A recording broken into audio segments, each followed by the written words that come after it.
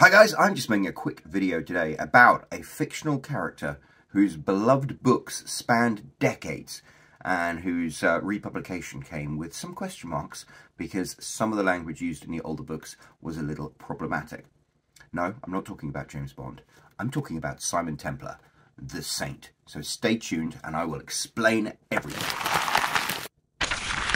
Hi guys, it's me, and I found out today by looking at my Facebook memories that today is a special day because 9 years ago today, for the first time in a long time, the Saint books by Leslie Charteris were republished, and they had 49 editions republished and relaunched in the United States with these bold covers, and it was kind of an exciting time, and it was especially exciting for me.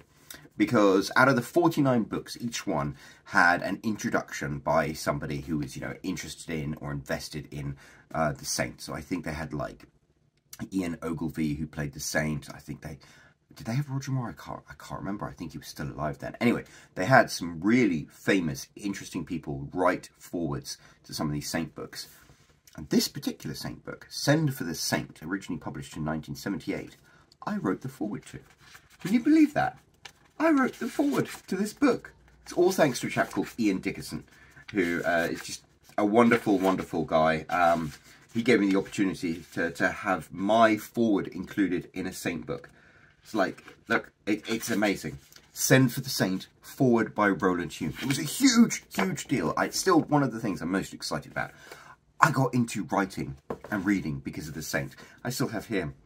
This is probably my favourite book. It's a 1930 edition of The Last Hero, which then became The Saint Closes the Case. And, I've got editions like that. You think I have a lot of James Bond books? I've got even more Saint books all over the place. Look at this beautiful book. Oh, I love it.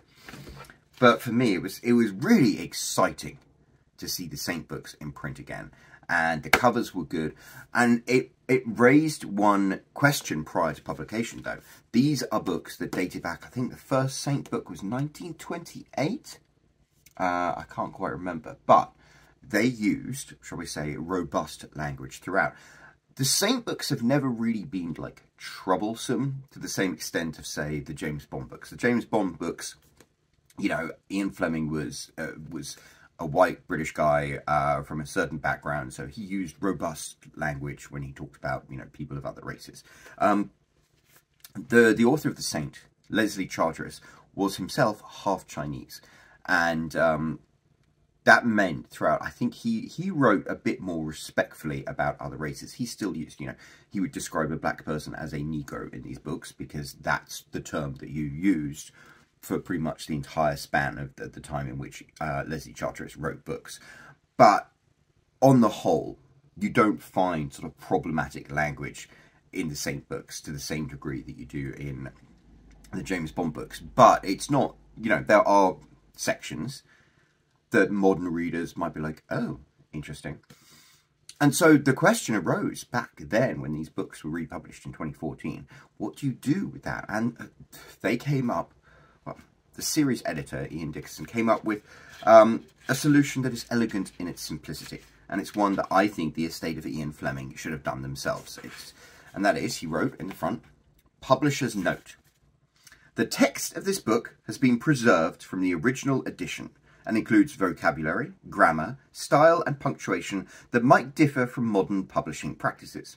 Every care has been taken to preserve the author's tone and meaning, allowing only minimal changes to punctuation and wording to ensure a fluent experience for modern readers.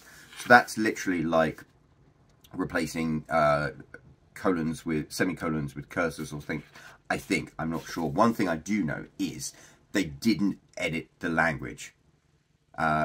So if there were passages in any of the Saint books, any of the 49 Saint books that contained words or phrases or attitudes that might be considered problematic today, they were preserved because these books were written at a time when people used language and spoke differently and had different attitudes, and those attitudes weren't necessarily, what we would find acceptable today.